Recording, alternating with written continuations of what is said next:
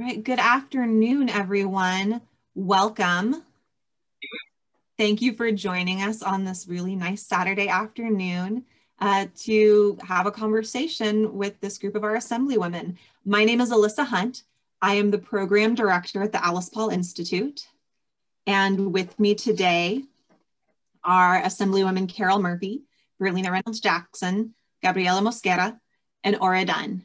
And we are so honored to have them here with us and so excited for them to share their experiences. So this is part of our second Saturday programming series, and that series is generously supported by Comcast NBC Universal. They give us institutional support so that we can have these platforms to bring this programming to you. And so today we're going to be talking about women in politics. And at the end, I will review these really exciting upcoming events we have this month. So really, without further ado, I would just love to get going and invite our Assemblywomen to introduce themselves to you. Assemblywoman Mosquera. Hi, good afternoon, everyone. It's a pleasure to be here with you. And thank you so much to the Alice Paul Institute for inviting me. This is a for Women's History Month. Just a little bit about who I am. I am a state representative from the 4th Legislative District, representing parts of Camden County and parts of Gloucester County. I've been in the state legislature since 2012, and I am currently serving as the chair of Women and Children, and I sit on the Appropriations Committee. As an elected official, these are two very important committees, in my opinion. I know my colleagues serve on other amazing committees as well, very important committees as well. But I think I've been very honored and humbled actually to be appointed to these committees, especially leading the Women and Children's Committee, being the chair of that, which I would say that I do bring a lot of issues to the forefront of the conversation that generally probably are not talked about in everyday conversations. And I guess we'll just go into that in further of our, as we go along, progress through our conversation here today. But, and then of course I sit in the Appropriations Committee, which basically doles out money for programs that are very dear and near to our hearts here in the state of New Jersey, programs that are important to women, programs that are important to children and family as a whole. So thank you again for allowing me to participate in today's program. And I look forward to having a great dialogue with amazing women that I serve with.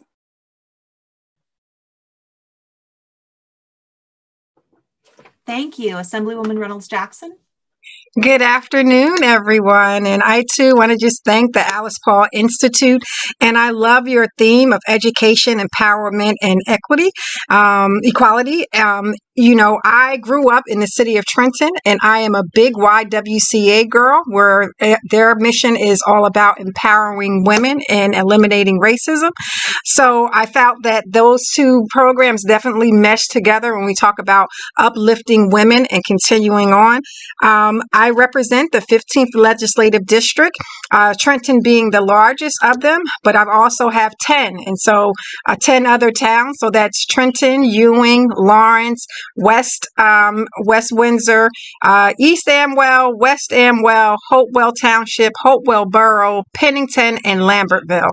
And so I did it. I did all 10. And it's an amazing opportunity. I started off in local government. Well, let me even back up a little bit before that. I started off just wanting to be a part of a board. And so I went out and I started looking for, I had recently graduated from college, and I was looking for a board or a commission to join. And fast forward, almost 10 years later, I'm in the legislature. I grew up on Wilkinson Place, which is 2 blocks from the State House. My district office, I can see my mom's back door. And if you would have told me as a child that I would be serving in the New Jersey legislature, I would say that you were absolutely crazy.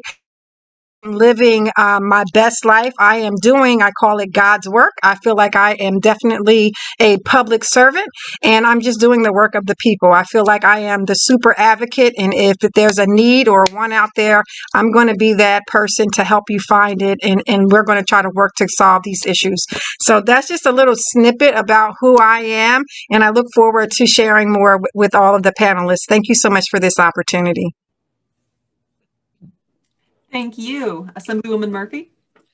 Thank you, Alyssa, and welcome to my colleagues for joining us today. You know, I see there's a lot of people out there, and I hope that more and more women and girls will take advantage of programs like Alice Paul. I am Assemblywoman Carol Murphy, Deputy Majority Leader, and Verlina Jackson and Gabby, Assemblywoman Mosquera, sorry, Assemblywoman, and Assemblywoman Dunn. We have worked together on a bipartisan level as women in the legislature. So I wanted to let everyone know that it's such a pleasure to work with them. Assemblywoman Mosquera used to be my boss a few years back, and it was such a pleasure to work with her. I ended up in the legislature myself. So I am the vice chair of the judiciary in the Assembly. I'm also on the budget committee along with 3 other committees that I sit on. But in addition to that, I am a board member of Alice Paul Institute. And it gives me such great pleasure, not only as a board member, but also being able to attend a lot of these programs that highlight significant endeavors that women do. I'm also part of the Girl Scouts. I'm a delegate for Burlington County, along with a member of the Girl Scouts. I also sit on the Council for Humanities, which I was just put on in January, and that's a fantastic committee as well. That brings a lot of programs to the area in New Jersey. And I'm also the state director for the National Foundation for Women Legislators for New Jersey. And what does that mean? That means that every year, women like us, women like you who are watching this, will get together as legislators, and we talk about the issues that happen around the country. And we're always talking about how we can help each other, being able to support each other, regardless of what state we're in. So that is such an important feat. And in addition, you know, this is something that I'm very proud of. I was invited by the National Conference for State Legislatures to sit on their executive committee just recently. So I have been accepted to there. And it is great because that also allows us as women, for me to go in and represent us as women and say, and these are the things that we're working on in Trenton. These are the things that we're working on in New Jersey. I live in Mount Laurel, which is the home of Alice Paul Institute. I represent 17 towns in Burlington County, and the other 17 towns are divided between 2 other districts. And it is such a great pleasure to be here, and I look forward to talking with each and every one of you. I will also put in the chat, but Alyssa does have it, so does the Alice Paul have all of our contact information, and I urge you to reach out to me, reach out to Assemblywoman Jackson, reach out to Assemblywoman Dunn, reach out to Assemblywoman Mosquera as we move forward if you want more information on what we're doing. And I'm going to turn it over to back over to Alyssa. Thank you so much, Carol, or Assemblywoman Murphy, my apologies. Assemblywoman Dunn, if you'd like to introduce yourself now.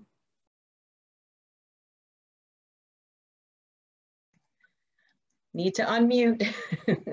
Thank you, Alyssa. It really, and thank you to the Alice Paul Institute for having me. This is really a pleasure. You know, it's we have celebrated the 100th year of a woman's right to vote, and now we're in Women's History Month. And like Assemblywoman Murphy said, all 4 of us here on this panel, we have lots of fun together working on important issues. All of us have worked together on various bills in a bipartisan way, of course. So, you know, again, it's a pleasure to be here. I look forward to engaging in this discussion. I'm the Assemblywoman for District 25. So I represent 21 towns. 20 of them are in Morris County. The last time Morris County, that my district had a female representative was in the 1970s. So when I took my oath of office on November 25th in 2019, I became the 38th female legislator, which marked the highest number of female legislators we have for the state of New Jersey. So that was really, as you could tell, I have the date down. I probably could even figure out the time because that will forever be etched in my memory. A little bit about me. This is my first elected office to hold. I like to say I was always behind the scenes. I worked in government and nonprofits, one of them being Sesame Workshop and Mr. Rogers' Neighborhood. I worked on early childhood education policy, and I've worked on Capitol Hill for at least 3 members. Again, behind the scenes, right? The doer, the collaborator, which we are as women. Those are roles that we're quite comfortable with and familiar with. But when my boss said he was retiring, I said, what does that mean for me? Wait, I'm not ready to retire. So I pushed myself from behind the scenes out front. And I hope more women do that because it's really an extension of what they've been doing their whole lives, I'm sure, advocating, bringing people together, facilitating important conversations. So I'm happy to be bringing that to the legislature. And mind you, along the way, not everyone said I should do it. As a matter of fact, along the way, there are plenty of people that said, no, you shouldn't do it. So, and I know all of us here on this panel, and I'm sure in the audience could talk about those experiences. So again, I really thank you for all your work and what you're doing to make positive change in the world for women. And I look forward to speaking with the audience. Well, thank you all of you so much. So just so everyone who's here understands what's about to happen, we're going to have a conversation. Please send, I've seen a few questions, and generally I will probably do questions from our audience towards the end unless they really dovetail into the conversation we're having, but that can make it a little easier with a format like this. So what I'm going to do is ask some questions of our panelists and just invite whoever would like to begin with the answer, whoever just, and then you can all dialogue with each other. And if there are any questions that feel really prescient in the moment, I might hop in and ask those as well. So my first question is this. Evidence based on roll call votes at every level of government suggests that politicians better address the needs of people whose identities they share. However, at every level of government, we see that 65 to 75% of all elected officials are male. And when I say every level, I mean starting with town council, school boards, like all the way up through, Congress. We see that. So in your experience, what kinds of policy priorities shift when women gain seats in government?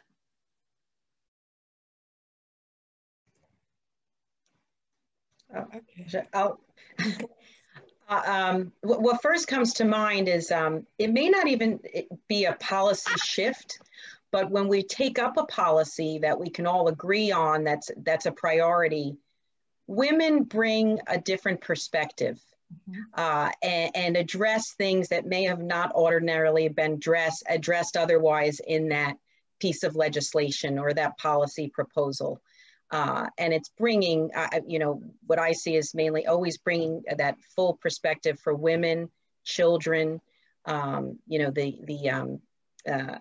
we care for others is often, what we bring to that discussion. No, I agree with that because my whole thing is this, and this is how I like to compare between having men in any kind of field, but a lot has to do with government as well. So if you put a man and a woman together, if you ask a man what is the biggest thing that they're working on, and you ask them to describe it, they would say, I'm looking straight ahead at what we need to get done. But if you ask a woman what it is that they're working on, they're going to say, look, I'm looking all around me to make sure everything gets done. And I think when we talk about that change, we talk about the idea that like Aurora said, that it isn't about the policy change, it's about the amount of policy that gets done and the vision of that policy changes, not so much the issue, but just the vision for it and where it actually starts at. And I do truly believe this with all my heart, is that if women were at the table for everything, we may have solved the world's problems. I really believe that, because we have, like we say, is that women tend to encompass everything and we think of everything. Maybe not to the satisfaction of men, but us women would be able to live quite comfortably with us being able to resolve everything we need to get done at the moment. I think when women gain seats in government, we drill down a lot further than men do. Like logistically, how is this supposed to operate? I think we uplift a lot of those programs, entrepreneurial, whether it's childcare, maternal health, transportation, like those support efforts that we think about, because our scope and our vision is just much wider than theirs. So I believe that, our ability to accomplish a lot more, I want to say more comprehensive than if we're not at the table. We begin to add different variables into it and have those deeper conversations about how are logistics, how is that going to get done? So that's my perspective when women are added to government. And then just to add to what the Assemblywoman said, I have like two perfect examples. One being affordable childcare. That's something that knows about, that there's like the childcare is completely unaffordable in the state or even across the country.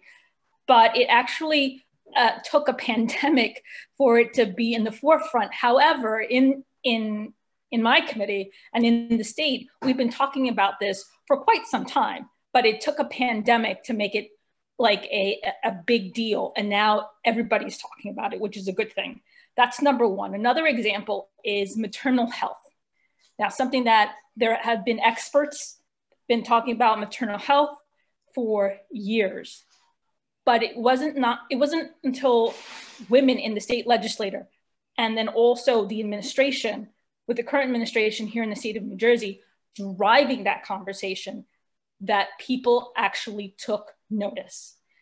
And that's what I guess what this question is about. Is it's something that people know about. Maybe it's been talked about a little bit here and there, but when women come to the table and women get elected, it drives that conversation even further and makes it, and it's the force that makes it, makes it to the forefront of the conversation and let people know this is important and this is what we need to talk about and this is what we have to do to resolve it. So that's my 2 cents.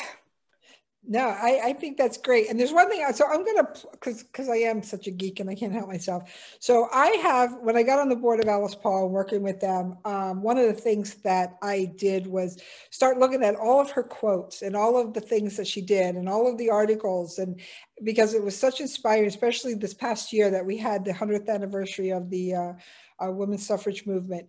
And one of the things that I hope all of you will agree with me that pertains to even today, but this is what she said. She goes, "I never doubted that equal rights was the right direction. Most reforms, most problems are complicated, but to me, there's nothing complicated about ordinary equality." And I think as we start talking about the shift in policy and comparing to what men and women do, I think it's the idea that we as women have been ignored for a while, that really, I don't think there's that understanding of what we can do out there. And there's a little bit of fear of what we can do out there by our male counterparts.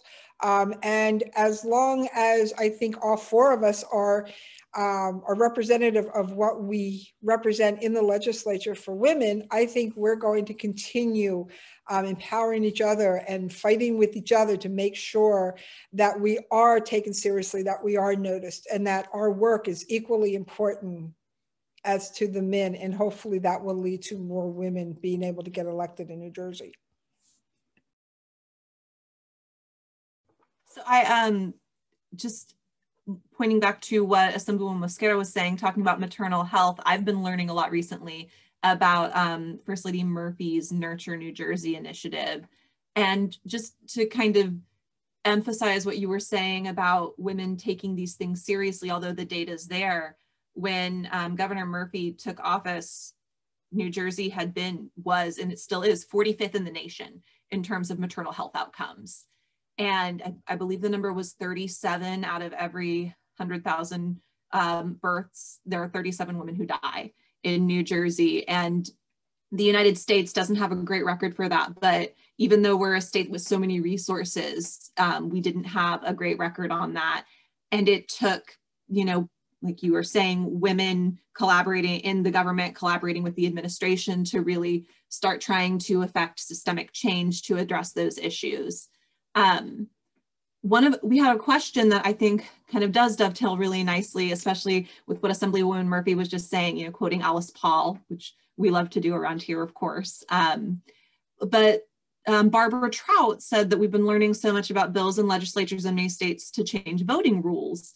And if wondering about any bills on voting rights that have been, her language is dropped in the hopper in New Jersey. And I know that voting access is something that does affect women historically and to the present day, sometimes more disparately than men. Okay. We go ahead. I was going to say, women make up the largest population, but yet times, and I think we talked about it in terms of all that we do, sometimes we're not able to get there. And so when you start to aggregate what that data is, when you can't get there, it definitely becomes significant. But once we are a part of the voting block, you can see it. You see in the data that women are really the ones that are transforming the legislature or transforming who gets elected. And that's why they pay so much attention to us.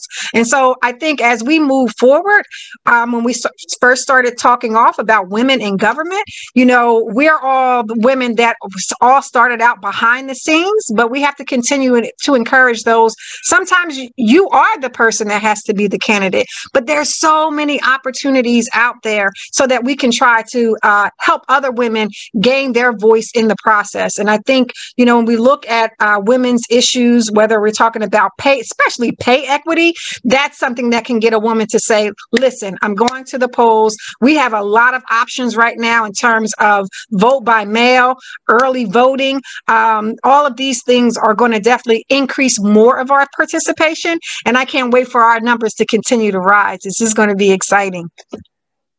Absolutely. And early voting is on the table now to talk about.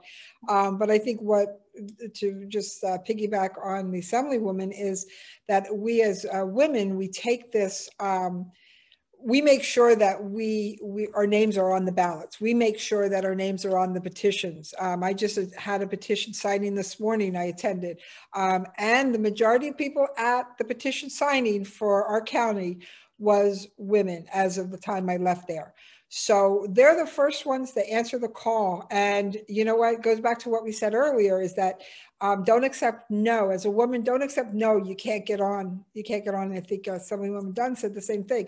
Don't accept no. You gotta say yes. This is where we're going to go. Don't ask for permission to put yourself on a ballot. Put yourself on the ballot. Work with your party if that's where it leads to. But don't accept no as you move forward. I think we have as women, we tend to in the past have accepted that word no. It's not your turn yet. And as we're learning, especially talking to a lot of the women in the caucus, we're tired of hearing no.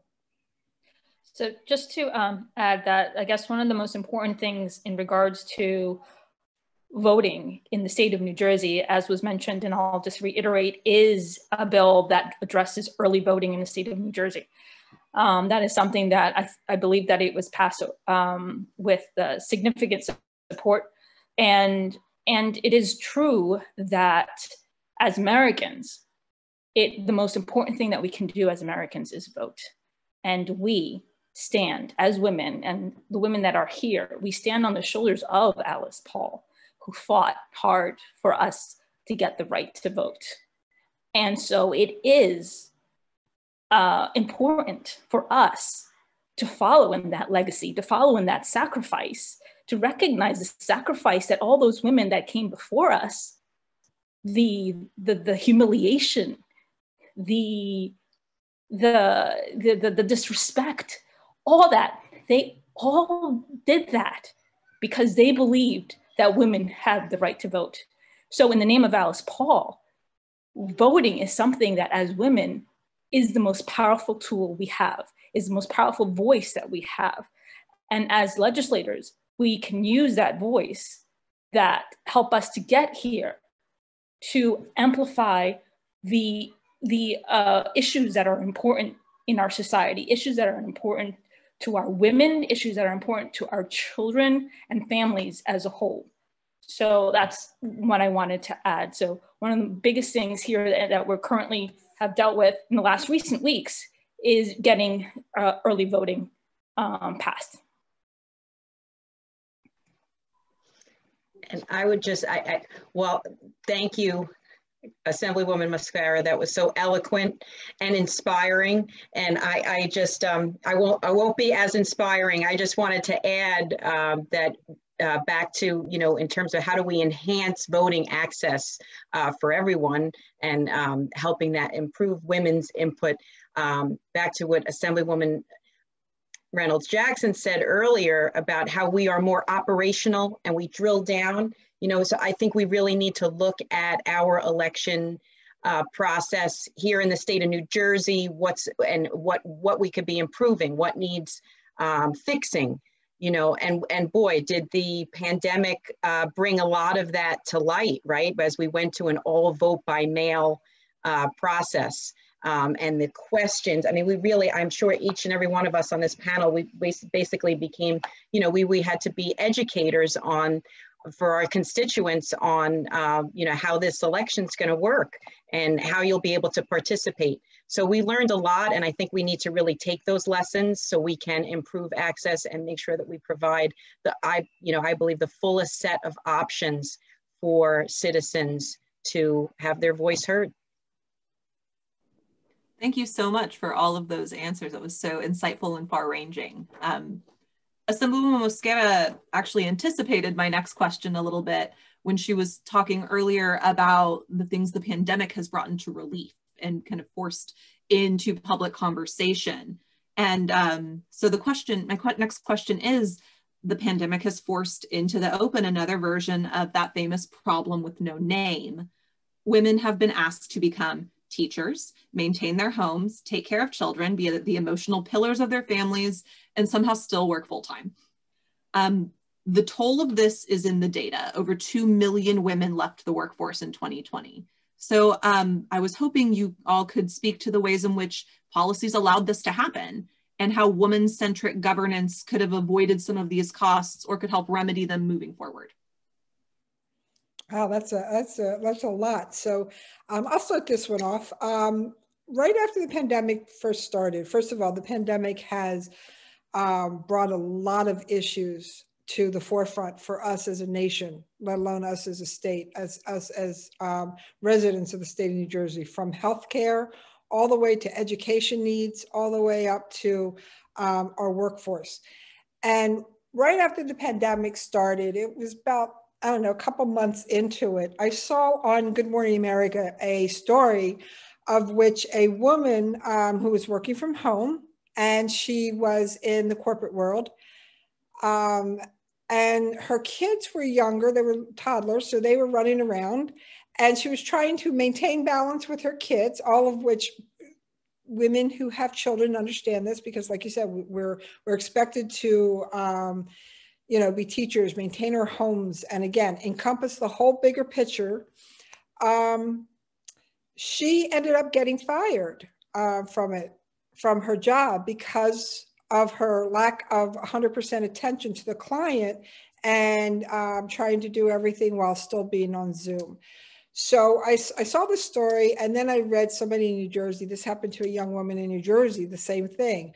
So I immediately called my staff at the time and told them to put in a bill that would make protections for the women workforce who have to work at home because of whatever it's a health emergency, whatever the case may be, especially during this pandemic, which we put that out there. And that goes to show that every single woman I know of, when things like this, and they read stories, and they are a big contribution to the policies that we do that protect women, especially being a mother, and being a caregiver, and being a person who takes care of their home. I think these are the type of policies that we need to start paying attention to, because these are the protections that women need. Because like you said, 2020, a lot of women lost their jobs only because of other people understanding that there are things at home that they need to do while still conducting a Zoom. And it was being efficiently done. So, I hope that kind of spurs you on to what you were asking.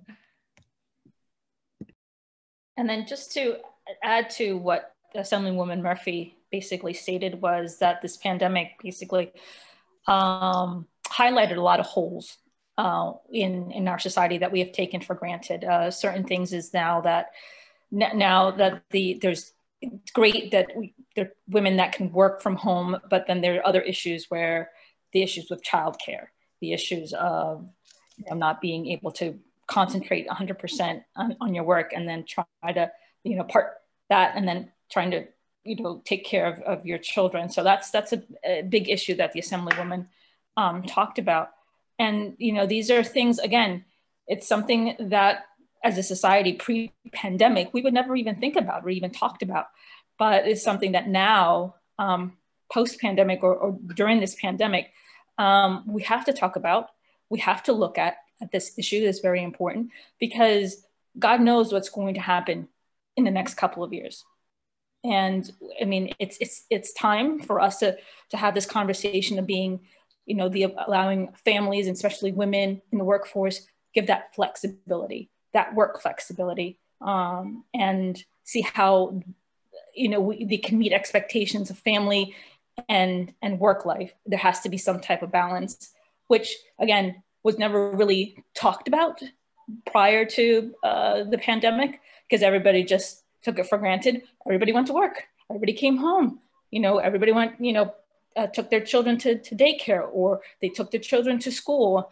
And that was basically, everybody lived in like little boxes. But now with the pandemic, everything just ran, just meshed all together, and everybody's in the same home, and trying to figure the day out can be very complex. But yeah, I mean, these are things that we have to talk about.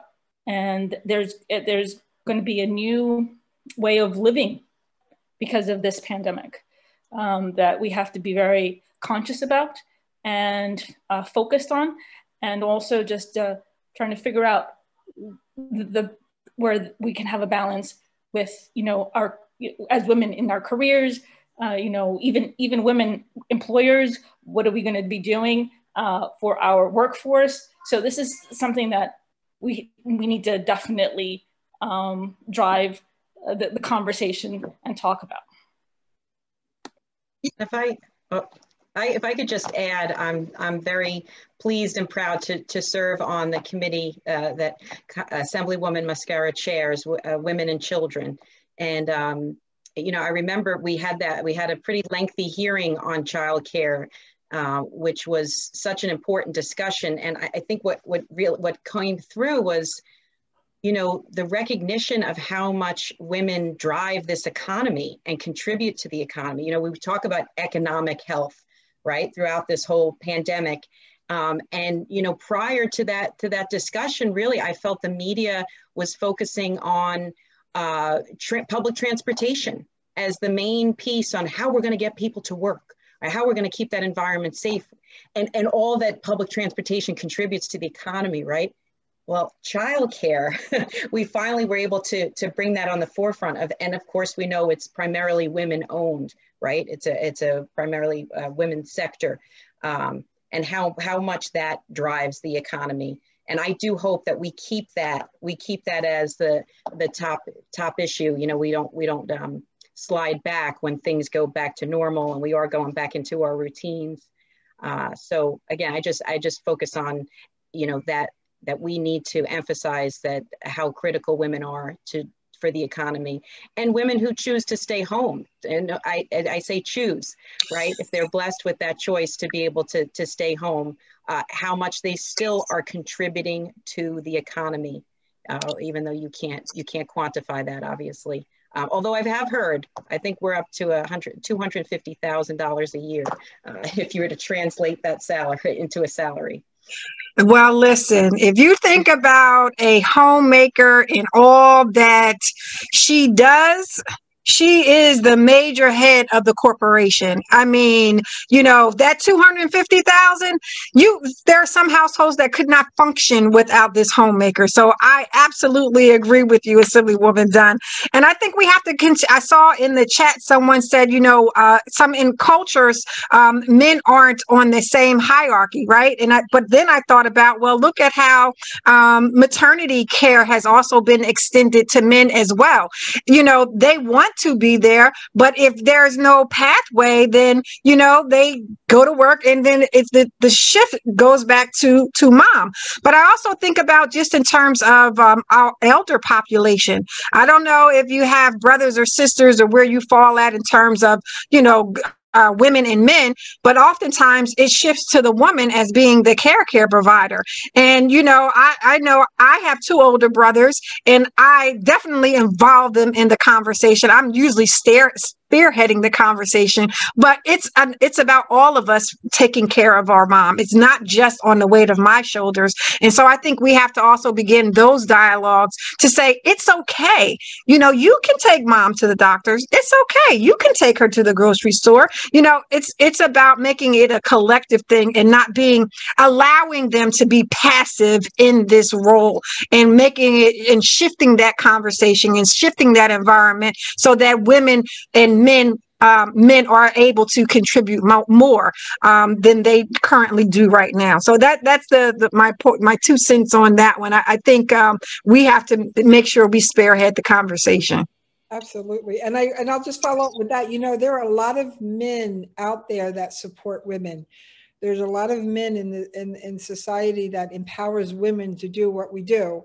And thank you to those men who do that, because, you know, behind every successful man, they say, is a woman. So let me tell you, I think that holds true today. By the way, we do support your economy. My best friend is Amazon. I get that delivered to my house every friggin' day. And my husband's telling me another Amazon package. So I don't know about you ladies, but I'm constantly using Zoom. Using the pandemic as a reason to keep buying Amazon. So I'm actually going to detour a little bit from the questions we had prepared, because I've seen a number of questions come up from our attendees about the issue of sexism and, you know, gender perspectives. So Joyce Campbell said that many people would say sexism no longer exists, but I know I still deal with it in the workplace. What has your experience been with sexism in government as government workers? And Allison Tittman asked, how do you ensure that your male colleagues understand the necessity of legislation that primarily targets the needs of women? Do they adequately understand the inequality that still exists, or do you find yourselves having to provide education in order to increase their willingness to be your allies? Do you have to work to justify legislation that centers the needs of women? I think we're all thinking about this one. I don't think it's, well, for me, I know ageism is another one, as well as sexism. You know, I've been in spaces where, you know, I've been called sweetie or, you know, youngin or you know, those type of names, and I'm not there as the secretary. I'm there representing the corporation. And so when you have these dialogues and you're like, oh no, I'm here to vote, I'm here to be a part of the conversation, I'm here to develop the contract, oh no, we're negotiating, it becomes a different theme. And it's like, Oh, I apologize. But I think, this is another reason why we need to make sure that women are at the table, making sure that you acknowledge it. And then you also have a chance, as Nancy Pelosi says, you clap back and you move forward. But it's out there. It's real today. And I'm sure others have had some similar experiences too. And in terms of justifying the legislation, I think in maternal health, the data has really been to our best practice. And, shout out to the First Lady being a strong advocate for us to be able to get a lot of this legislation and funding through. So I think those type of partnerships definitely are a bonus for us. Yeah, and I think we have to work extra hard just to prove that we are serious about what we're doing and we should be taken seriously. I think that's also true today as it was years ago. Before getting into government, into the political world, working for members, I was at schools construction, and we built schools around the state of New Jersey, and I did communication. So I got a chance to actually see sexism at its finest at that time. We were talking about years ago. But I think as we're starting to we've come a long way. Not far enough. We still have a lot of work to do. But last year, we just got a woman vice president elected. And it wasn't because that no one took her seriously. It was because everybody took her seriously. We got her elected. We have a lieutenant governor in the state of New Jersey, Sheila Oliver, who is a woman, a former speaker of the New Jersey Assembly. Women are making strides, and there's a lot more we can do. And I think there's a lot of places that we can continue striving for. But one of the things that I would like to see us do as women while we're creating a path for people behind us is letting our younger generation run past us with all of this. Run to the fact that they're going to play an important part in a hierarchy as we carve that way as a present generation for our future.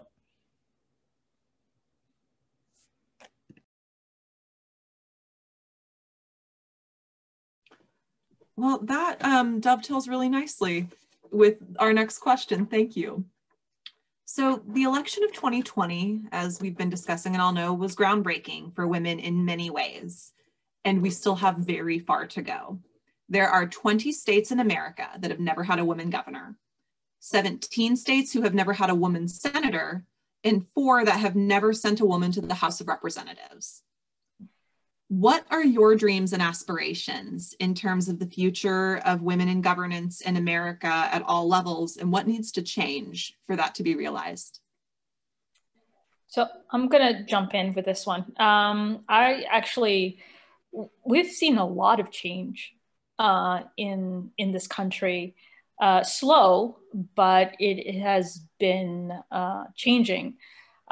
We saw not too long ago, we had Senator Clinton running for office. Then this last presidential election, we had a few women that were actually on the campaign trail to get the nomination to be the next president of the United States. That is absolutely something that we should be proud of. We should be proud of that we elected the first female vice president. As a mother of 2 daughters, I am very proud that we are seeing that. Again, and I have to go back to, this wouldn't have happened if it wasn't for the sacrifices of the women that came before us back as early as the 1800s, with, women knowing in their hearts that they're just not just property and that they have the right to vote, and fighting for that and keep fighting for that. And will be fighting to be taken seriously, that we're worth and that we have value. It's an uphill battle. It's always been an uphill battle. But we have the fortitude. We're women, we've been elected to give birth, and women that have given birth that are on this panel, and those that are listening or viewing this webinar know that's the hardest thing to do. And being a mom is a really hard job. It's a wonderful gift that we're given. But if we can do that, I think we can run a country. And it's because of these women that I believe, and in my heart, I really do, that the future is bright for women. This is just a first step of many steps. And I honestly believe that those states that have not seen any female leadership will one day see it. It's just there just have to be women willing to take the risk and willing to step up and say, I am here, I am ready to run, I'm gonna do this, I'm gonna be the voice of my community. And that's what we have to encourage, is give the ability, that encouragement and confidence to women. I'll tell you a little story about myself that I didn't get to do in the intro. I'm always considered myself an introvert. I'm a quiet person. And like 10 years ago, even longer than that, if you have asked me, would you have ever run for office? I'll be absolutely not, because that's just not my personality. But I was given the opportunity to do it. And I did it, fearful and all, but I did it. And it was the best decision I have made.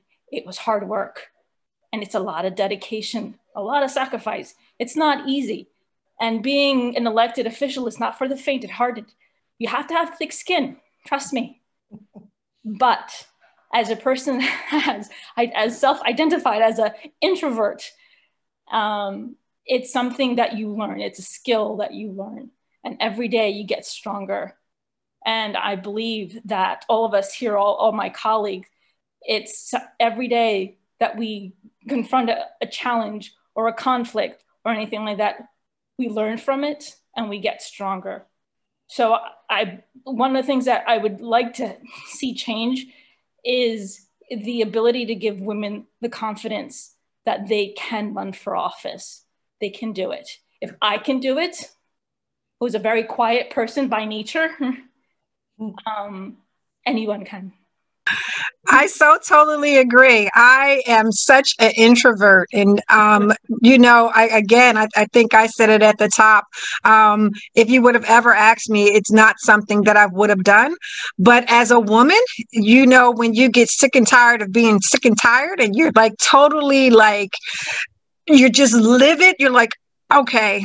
And it's not that I'm just going to sit here and be mad. I'm going to be strategic about it. And so that was my story, Assemblywoman. I was so disgustingly disappointed in my council person who wouldn't return my calls, who wouldn't shake my hand, who would not even acknowledge me. And I was like, listen, I'm the social worker. I know how this is supposed to be done, but and if you're treating me this way, the resource person, I can't imagine how you treat somebody else. And I call, 10 times, the average person isn't going to call and call and call and call. They're going to give up. And so that's why you have so many obstacles in the way.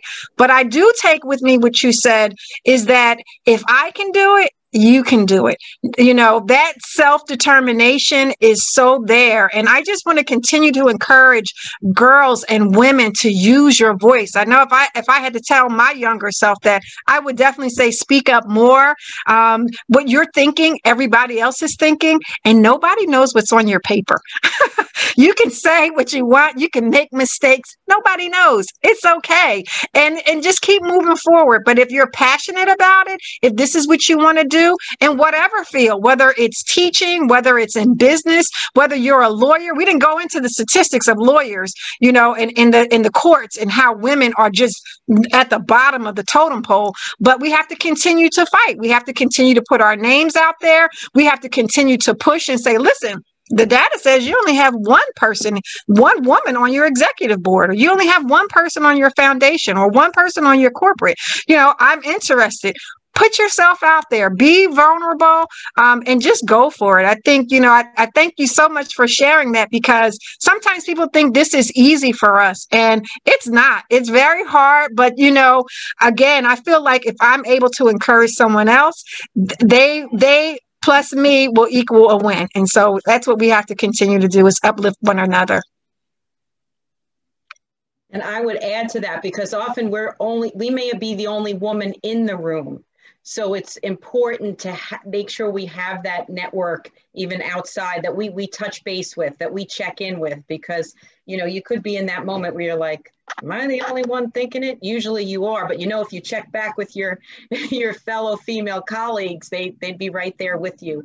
But if I could just add one story, because again, I mentioned earlier that I'm new to politics, new to running for office, and I have 3 children. My girls are away at college, but my youngest son, he really has been able to observe this political life the most, right? Because he's still home and he's with me, and he helps with making lawn signs and all that good stuff. But I have learned so much through his lens.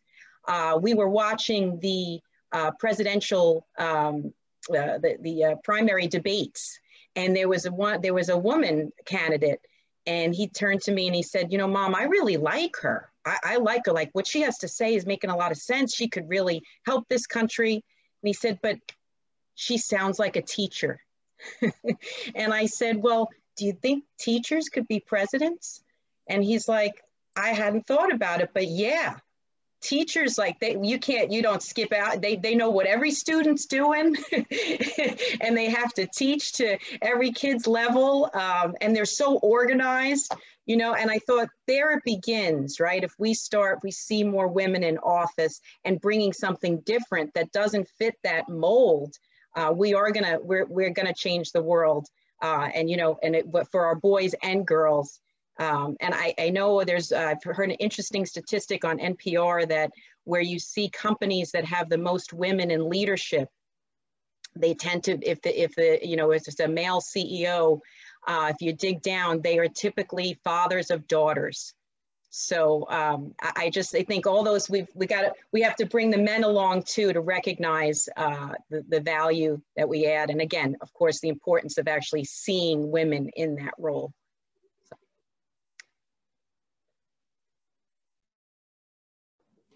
So we've had a question that asked, where do you look for support when you're running, especially when you're surrounded by men as women?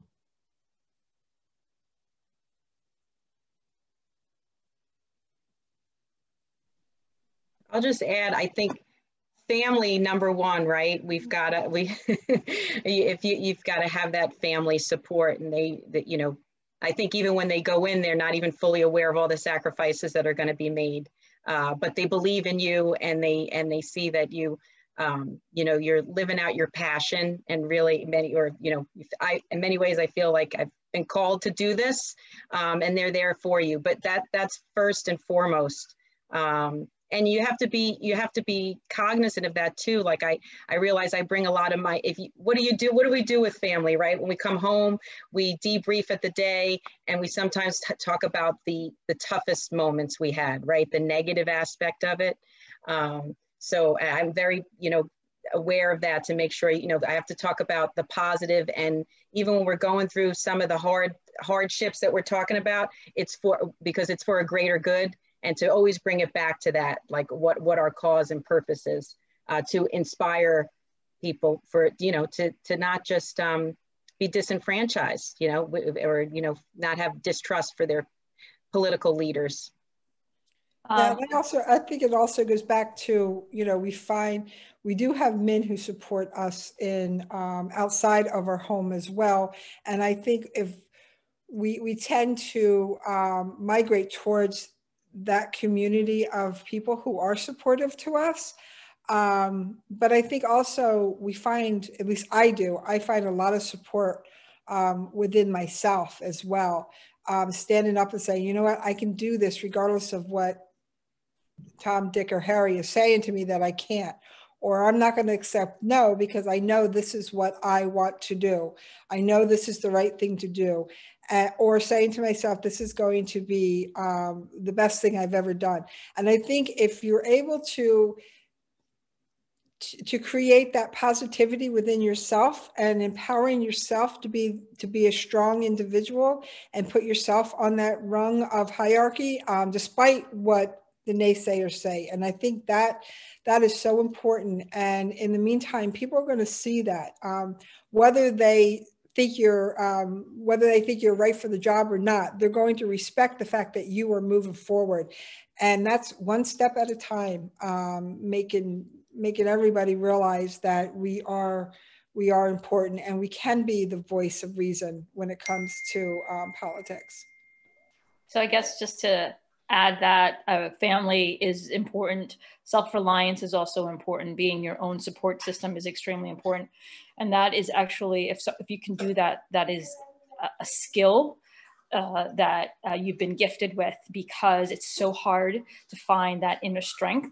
Sometimes you don't believe in yourself enough, but there has to be something within you that pulls you from that thinking, pulls you up, and makes you believe that yes, you can do this. So that's very important. And the thing I would like to add also is if you're lucky to have mentors, they are a great wealth of resource, and also have great knowledge and wisdom to give you. I've been very fortunate to have mentors, one of them actually being Senator Cruz Perez, who I talk to a lot. And when she found out that I was running for office, she said to me, "You can do this. You can absolutely do this." When I didn't think I could, but she said, "You can do this." So she was my strength, and I owe a lot to her. She has been one of the leading forces and is a light in my life in regards to just my political career. And we're very fortunate to have her here in the state of New Jersey. And she's a wonderful senator representing the 5th Legislative District. So I'm very grateful to not only consider her a mentor, but she was also my former boss as well. Yeah, so if you have mentors, people that you can trust, people that you can talk to outside, of course, your family, outside of yourself, having someone to bounce ideas and someone to talk to, or when you're just a vent, someone to help you, just to lift you up when you're having a bad day, to encourage you, then that's a wonderful thing. And then you're very fortunate. I have to agree, and mentors are great.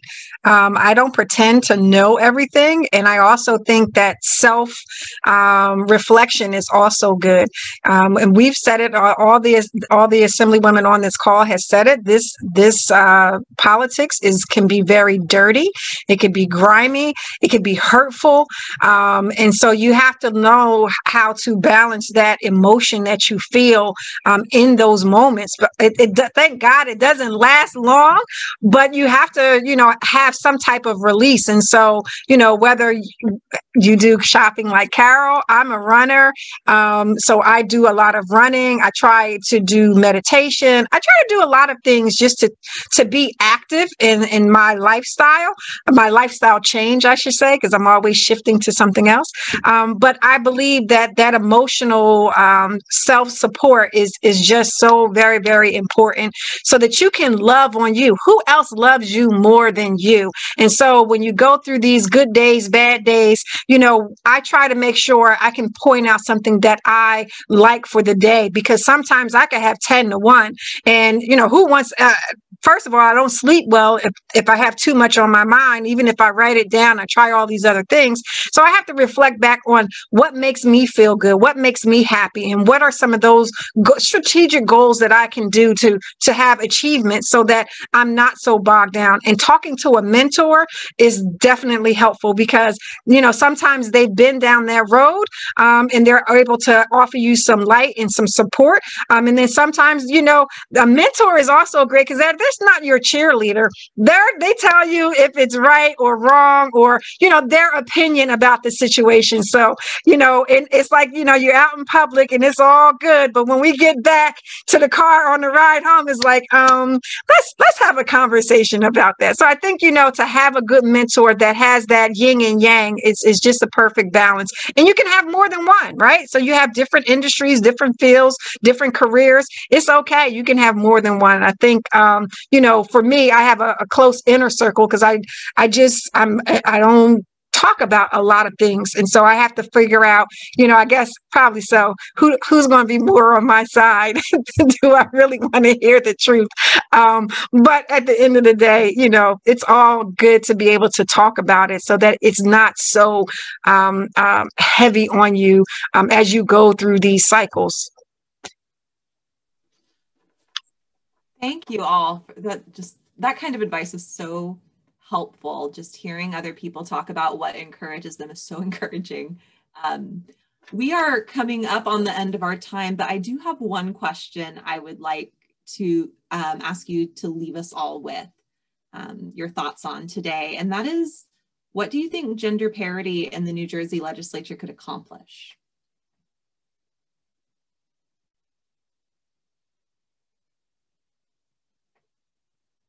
Oh, Assemblywoman Dunn, I think you were muted, but it looked like you were coming to respond. Well, I was first repeating your question so I could let it sink in and think about it. I think, you know, what I set out to do is to make New Jersey affordable. And, you know, so people want to stay here, can stay here, live here, play here, work here. And that includes grandparents, right? And we know how critical they've been this time around. Many of them have become virtual school teachers or after school program counselors. Really, you know, it's rooted in keeping the family together. And I think, again, it kind of goes full circle to how we opened this panel and this discussion, bringing in the women's perspective or coming at it from a different angle. We can achieve those goals. Because I don't think when I say making New Jersey an affordable is a novel goal, but I think we'd have more success at reaching our goals, truly, to your question about what would gender parity bring, and at a faster rate. We know, thanks to your statistics on the number of bills that women are legislators are, the rate at which they're successful once they're in the legislature. I know. I think it's worth repeating, though, because right now, New Jersey's ranked 20th in terms of women in New Jersey legislature, 19 out of 40 in the Senate, 27 out of 80 in the Assembly, which is only 38% of the legislature are women. So when we talk about gender parity, I think when we have more women at the table, we have better legislation. And I think we could push more civic engagement and we could influence more women to run for office. And whether that's in public office, in private sector, in unions, in your church, your synagogue, wherever you go, I think the more we have more voices of women in leadership, the more women can see themselves in those roles. And then we can begin to bridge those inequality gaps. No, and like you said, with those numbers, I think, you know, we're losing a female senator. First of all, let me go back to what we were talking about before we got on this, was that we've lost 2 women since 2019 in the numbers. We were at 38, we're now at 36 in the legislature. And after this year, we'll be having one more senator, a longtime Senator Weinberg retiring, who has been an institution for us women within the legislature. But 3 of our Assembly women, which I think is great, is moving up to run in the Senate and to become senators. So while that is looking to increase, we now have to make sure that we also increase our numbers in the Assembly. And that the one thing I can say, and I think we're all four, all five, everybody on this call is a perfect example of us working together to highlight the impact that women have, not only in the legislature, but around the state of New Jersey. And as we look to start filling those seats of women who are moving up or retiring, we're looking to replace them with more women, women who want the job, women who want to make that difference and be the ultimate, and I think it's go back to what Assemblywoman Mosquera said in the beginning, the ultimate sacrifice of being a public servant, because you do not get kudos every single day. You do not get pats on the back. It's quite discouraging. You have to be in this for all the right reasons, and that is because you want to make the difference for others to live here, including other women.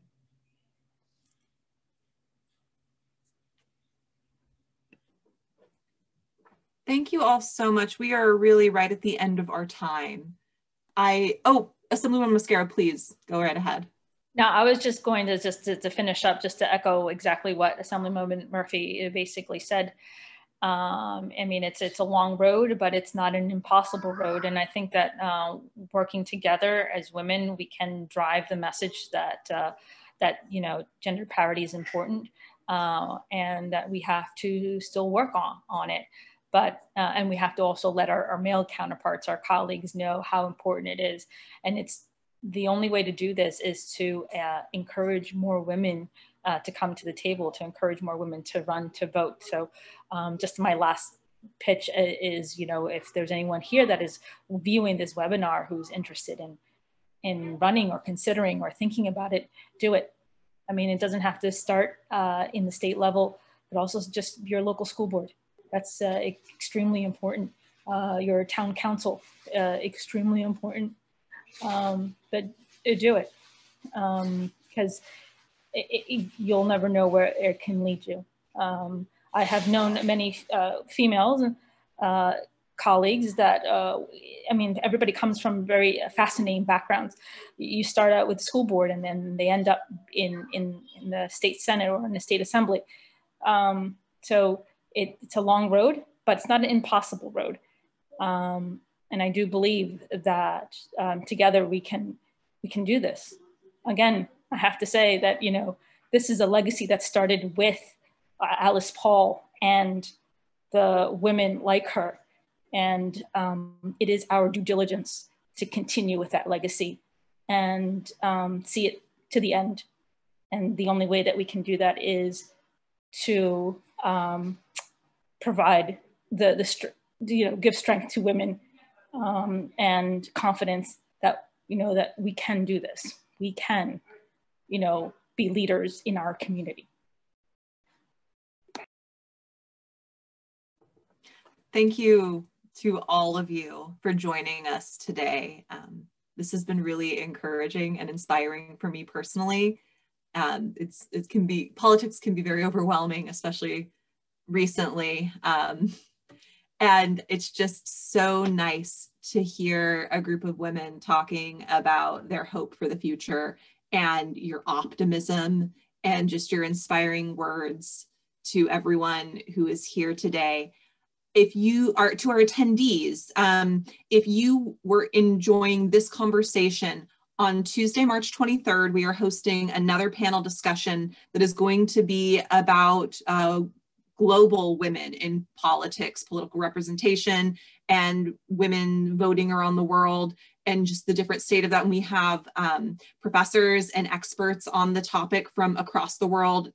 We have a woman I know from Australia at the very least, but we will also, here we are, Women and the Vote, a Global Perspective. So the panelists there are going to be talking about Southeast Asia and Africa and Latin America and North America and Europe, just to join us for an analysis of what has been happening and what will be coming in the next year.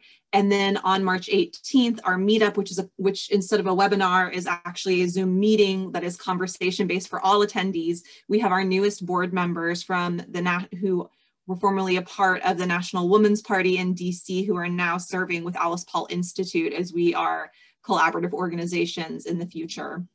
So I would love for all of you to join us in those.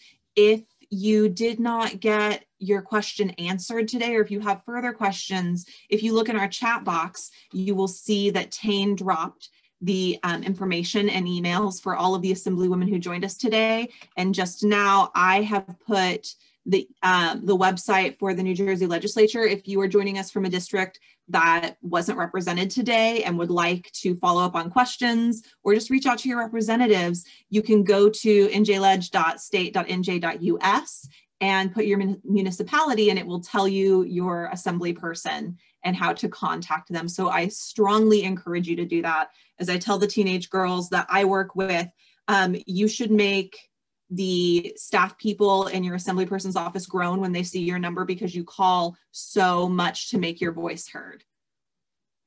Also, we provide this programming for free to our community, and we are a nonprofit. We would be so grateful if anyone who enjoyed this program or any other programming would make a donation to the Alice Paul Institute. That's what keeps us going. So thank you all so much for joining us. You can do that at our website, alicepaul.org. And again, see the email addresses for our assembly people in the chat box. Thank you all, and enjoy the rest of your Saturday. Thank you.